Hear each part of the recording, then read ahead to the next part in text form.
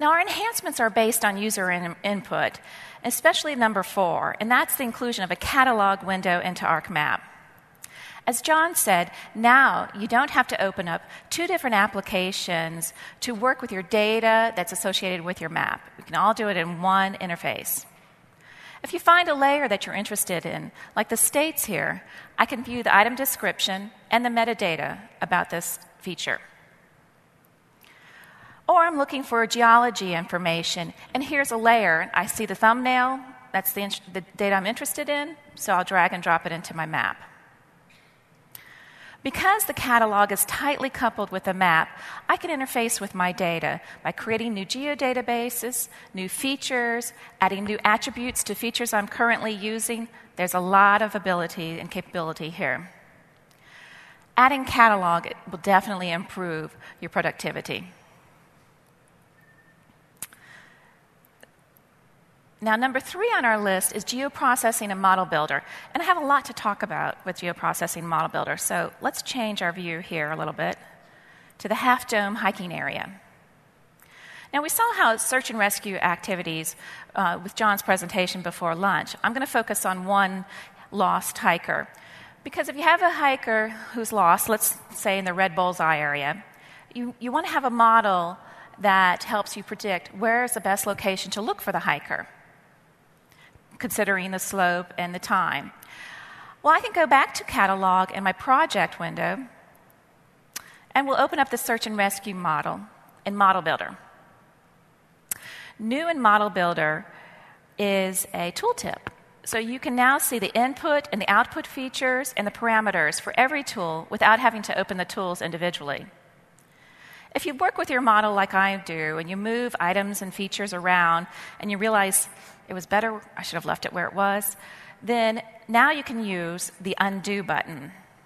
Undo and the redo button are going to be great. In fact, sometimes I delete a tool, and then I realize I need that tool to run the model, so I can undo.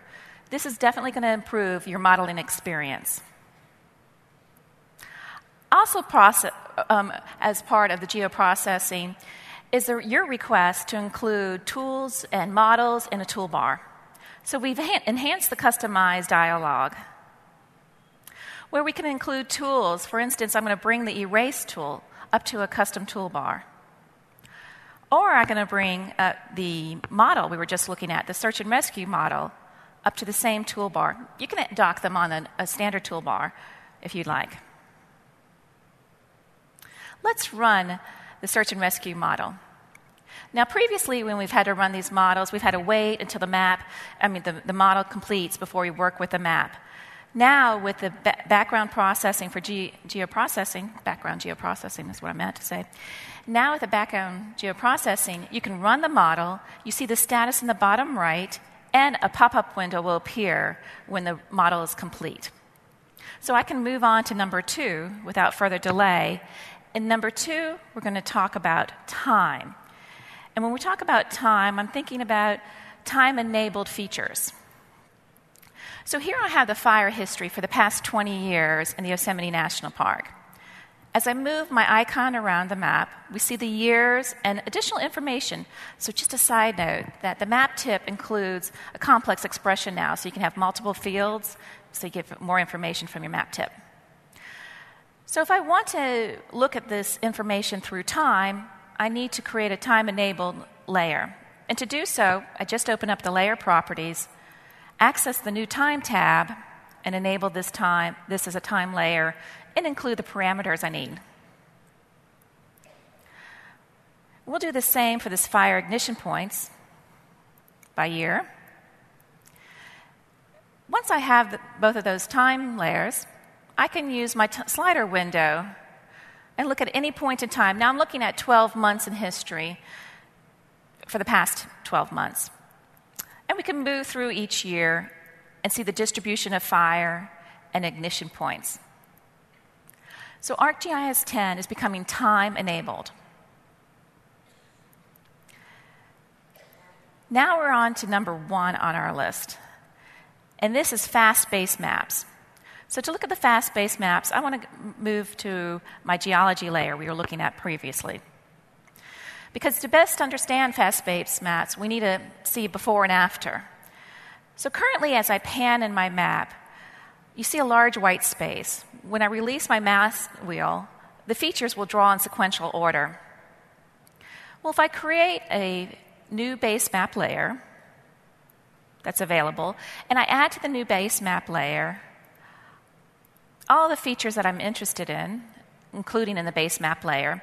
Now, this new base map layer is a group layer. It's a new type of group layer that pre-caches your data to allow you to have the fast-based map experience. And so that's what it's doing right now. It's pre-caching the data.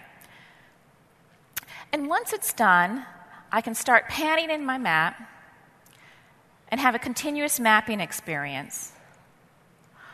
Or we can roam by pressing the Q key and truly understand what it means to have fast base maps. Now, that is the end of the top 10 list, but Damien wasn't up here because he knows I want to share one more item with the group. That's okay, you can come up. And I want to share one more item with the group. And that's the fact that everything that I'm doing now, and what I've shown you today, is on a license that I have checked out from the license server. This is a license checked out or borrowed. So I can now work in the field or when I'm on a trip without being connected to the license server. That's also been requested a lot. In addition to that, I could also use, that's right. Yeah. And if you like that, you'll even like this better. There's an ArcInfo single-use license at ArcGIS 10.